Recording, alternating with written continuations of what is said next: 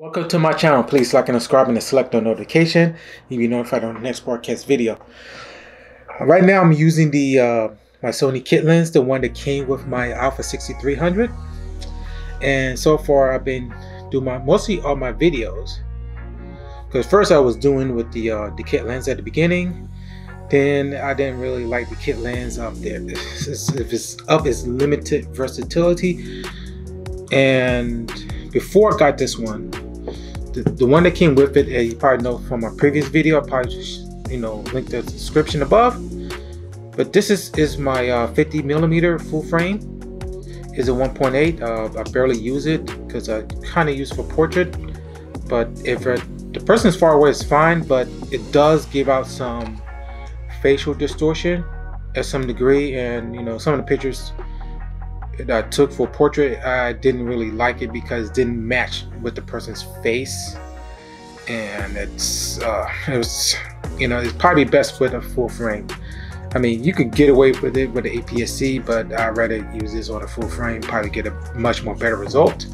Until I buy a full frame, I'll put this aside.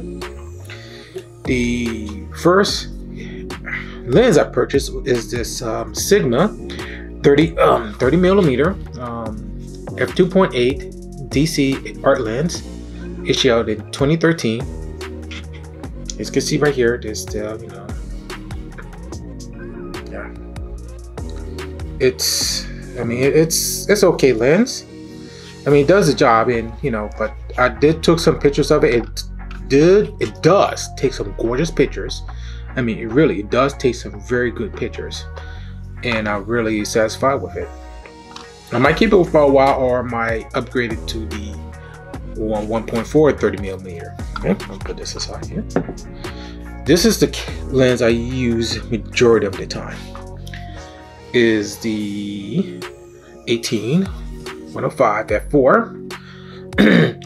So basically, I'll be honest with you, most of my family portrait is coming from the kit lens and sometimes from the 18105. I barely use the 30mm, but I should be using 30mm, should get a better portrait. But now, I just purchased another lens. And where it is, it's right here. This is the lens I purchased. It is the Sigma, the Sigma 16mm f1.4 DN contemporary lens. And you can, it's everybody know the intro, this, the close-up, the manuals, and here's the box. Here it is. I mean, it's all right here.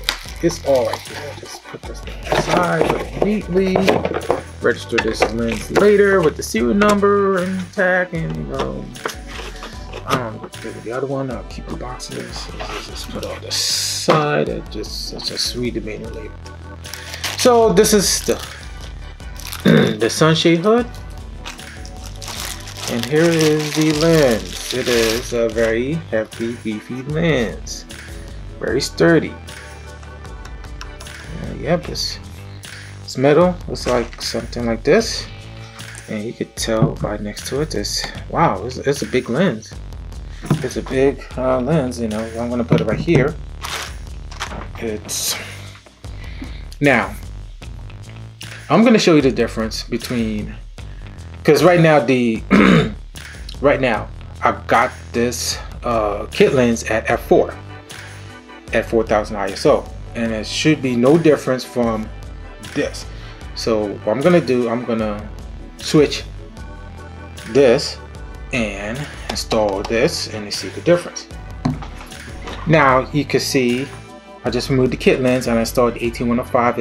It's probably no difference. It just probably the focal length is probably a little bit different, because of this is a 16 to 50, and this is the 18105. So this was like a little bit further away, and it's equivalent to 24mm, but this is what I've been using for a majority of my videos, the 18105. I mean, I like the lens. I mean, I like it the way I control it on the gimbal. I do have a gimbal. I don't like it the way I can control the zoom, but I mean, at the beginning it was kind of you know, flaky with the gimbal, because some gimbal could work with the lens and some of them don't, and it's the way it is. But I mean, soon later, you know, I was able to get a hang of it. I was able to enjoy it, and it was a very good lens for my gimbal work on, you know, for family videos and my personal fun. But I should be pressing more on it too. So what I'm gonna do, I'm gonna stop this. I'm gonna switch the A6105 and install the Sigma lens, and I want to see the comparison of it. Now I'm using that the Sigma 16mm at f1.4 at 1000 ISO, and I now understand. I'm just looking at the monitor right now, how clarity it is. It's very clear. I mean, this is, I'm using at 100 and I'm using at 1080p, and it's very clear. I could not imagine if this thing was at 4K. It would have been awesome. But to make it a true comparison, because this is totally unfair, I'm going to put the settings at f2.8, and the ISO settings going to be 4000. And let's see the clarity is, because this is totally unfair, you know, for these two lenses. It's totally unfair. So let's find out.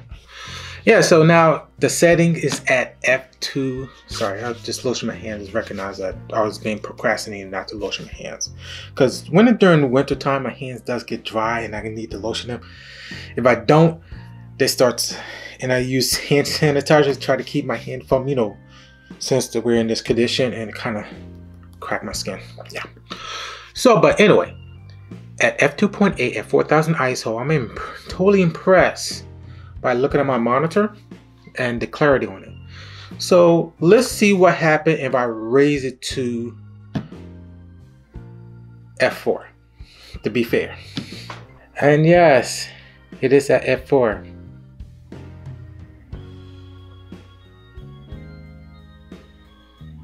But you know, so let me change the ISO, because yeah, I think I was just screwing myself up and I didn't check the settings correctly. Drop down at 5000. I mean, it's okay, but yeah,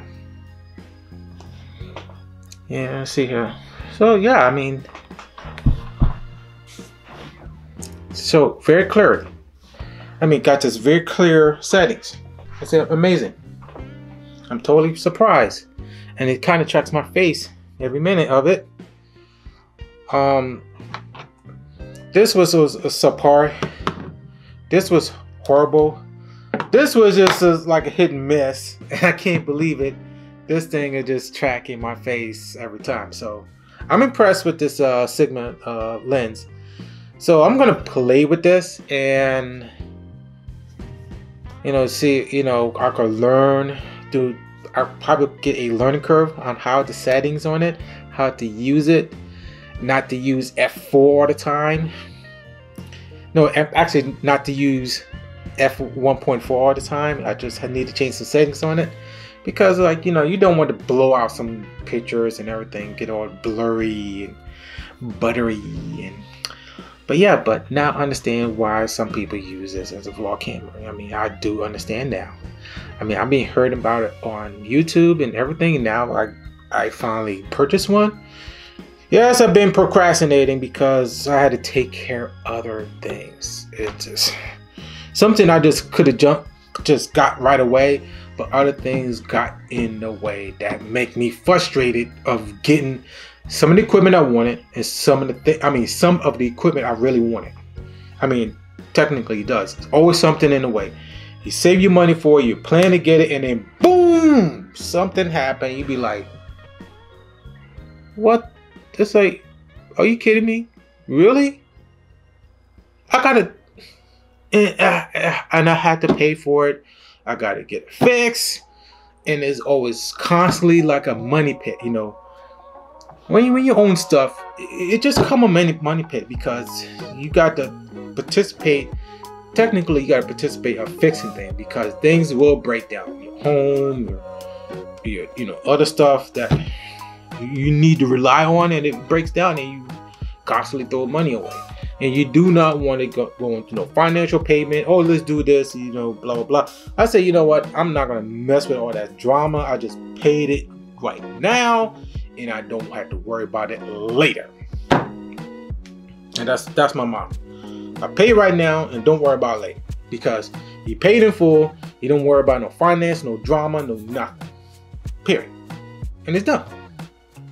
So I'm glad I got this lens. This is what it is.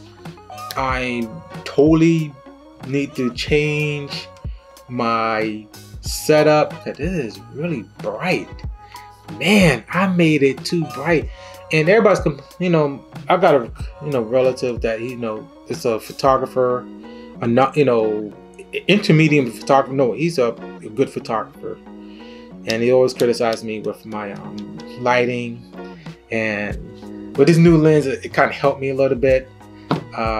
He's gonna criticize me about my shirt now, so I'm gonna hear from him. And this is it, you know, because I was still gonna use this lens.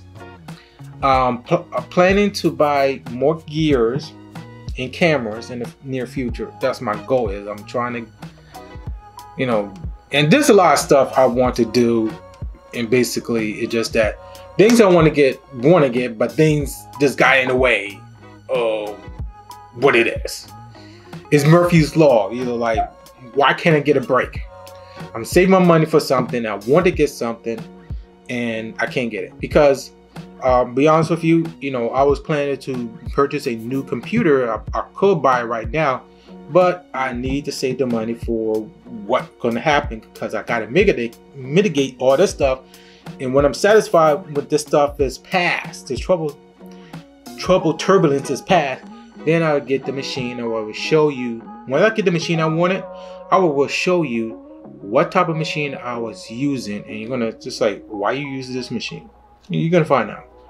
But once I'm ready to get this machine, because simply I could build my own machine, because I'm a tech guy. You know, I could build it, but you know, like everybody already done this already. You know, there's a lot of people on our channel already did that. Everything I could have done the same thing, and they're gonna be no different from nobody else. You know, like this. You know, I just need to probably gonna buy this machine for the security part of it. You know, you could buy any machine, you could set it up and do whatever you want and set up the way you want it. But on the security part, I mean, it depends on the vendor you're dealing with the motherboard, and hopefully the vendor is, you know, keep up to par, tell you what firmware, you know, the latest firmware's update and what it covers and what is fixes vulnerability of that, and then you can move forward from there. But anyway, I do like this lens, and this probably be my going forward vlogging lens, and I'm probably going to use this lens for a lot of occasions. I will probably will buy another prime lens, or technically I might buy another camera with a zoom lens.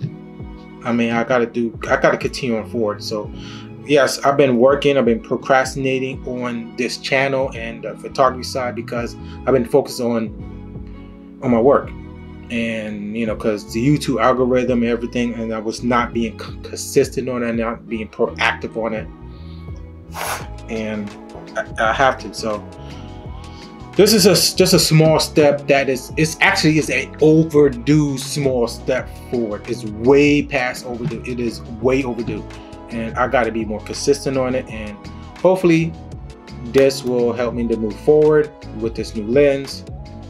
And I really thank you for watching this, you know, the entirety of this video, and I'll see you in the next video.